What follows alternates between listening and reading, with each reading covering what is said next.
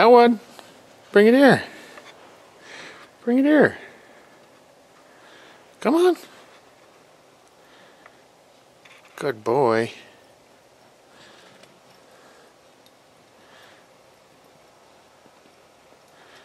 What a good dog. Is it snowy out there?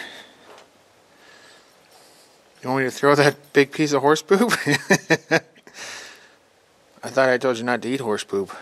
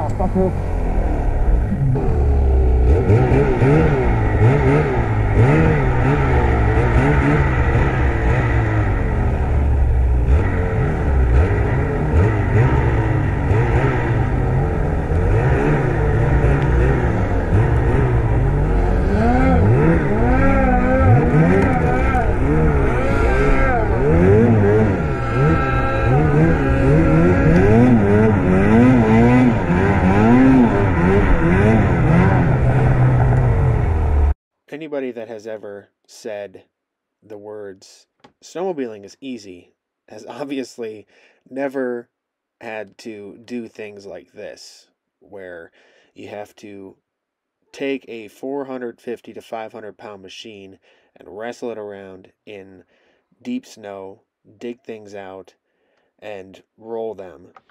This is obviously no easy task, let alone when you're at about 10,000 feet, which is pretty close to what this is at. My poor cousin here is definitely feeling the effects of the altitude. He is just got over here from about 1,400 feet. Moving up into this elevation is brutal. Really?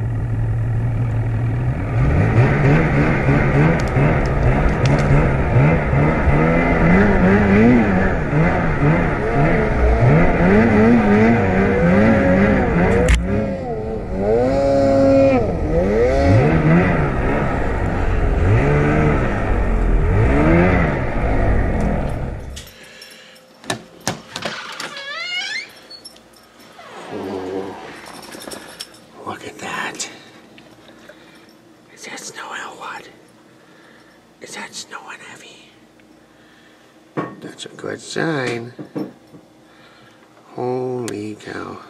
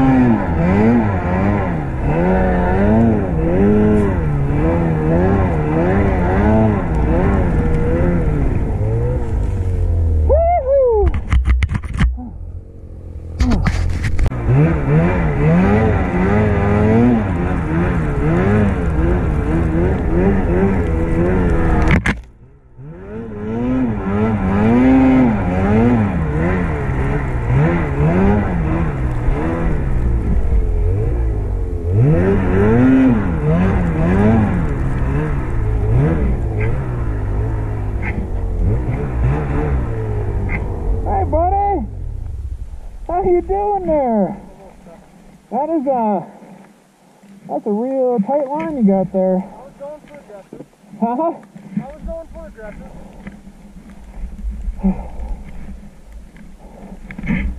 Really don't have to get it down, how to get it out yet. I just figured I'd start shoveling. Uh-oh, tree hole. Oh no. Holy cow, buddy. Avalanche! Oh!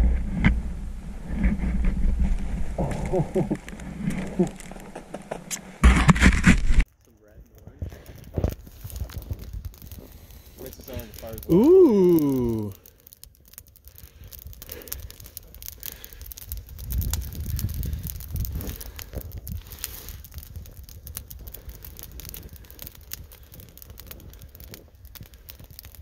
Well, I have granola bars, if anyone wants.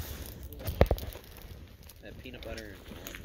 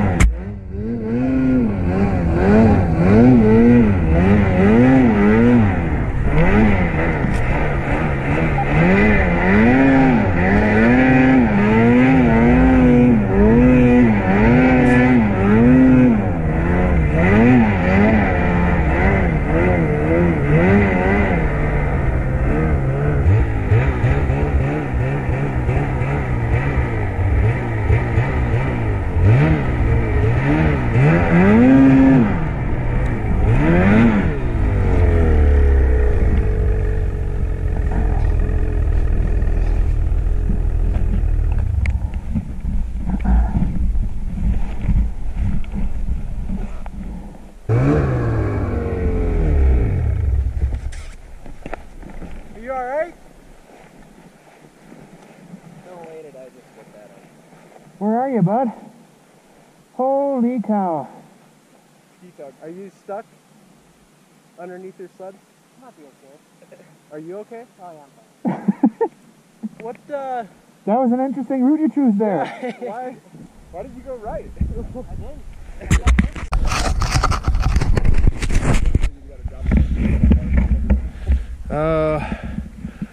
This looks like one of them better break out a beer right now kind of a thing. Did you think about it for a little bit?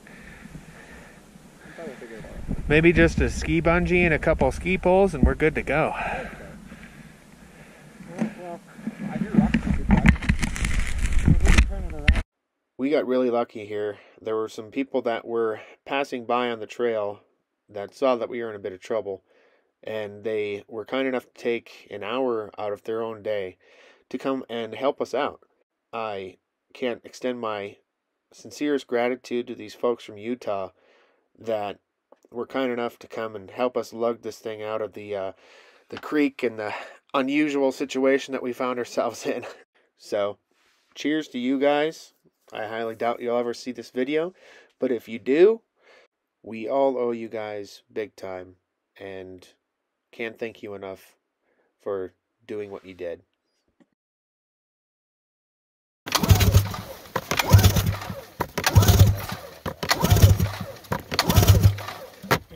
All in the left side too. So what we ended up doing there was we took the water out of the engine by pulling the spark plugs and pulling it several times, and then cleaning out the rest of the water by taking one spark plug and putting it in the engine and then firing the engine up and then doing the same to the other side, and managed to get the thing started, get it out of this creek hole, and get our soaked butts back to camp.